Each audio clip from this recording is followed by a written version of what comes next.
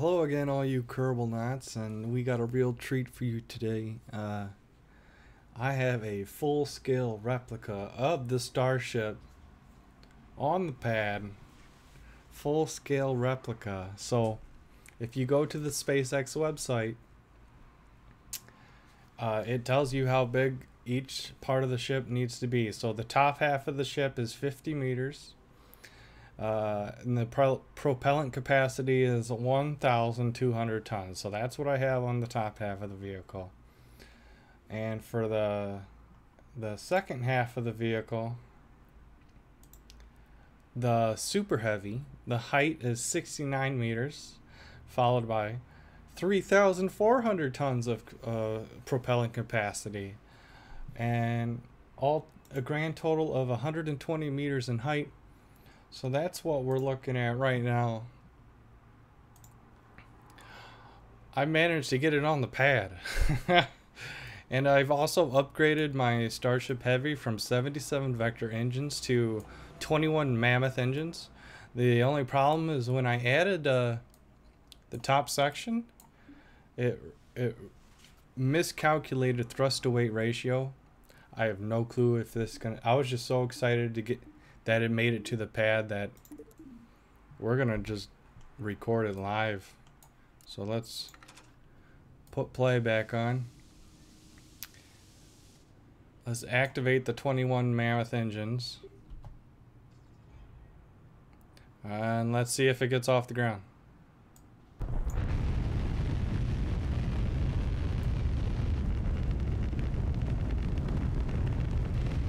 Oh my God.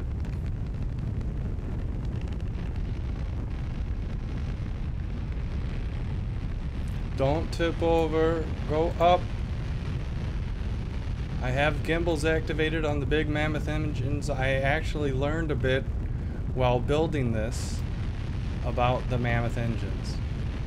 I learned quite a bit with the bells, and if the bells mix, they don't work correctly.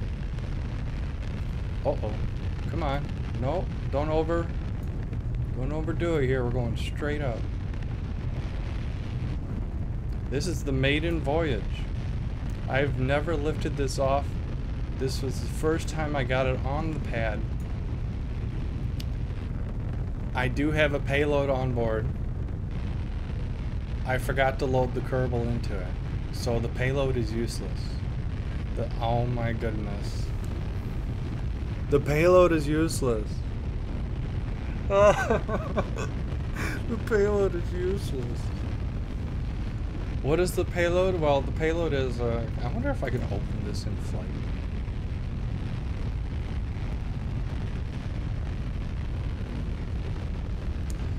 Uh-oh. Whew.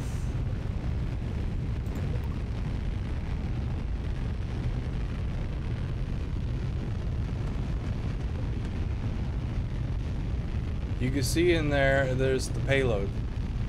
And that's where the Kerbal goes, into a miniature orbiter. It's just a little orbiter with enough gas to get home, maybe. And that's my test cargo load. And there's no Kerbal in the sea. Son of a gun. We're starting to bend here. We're starting to bend mighty viciously here. Oh no.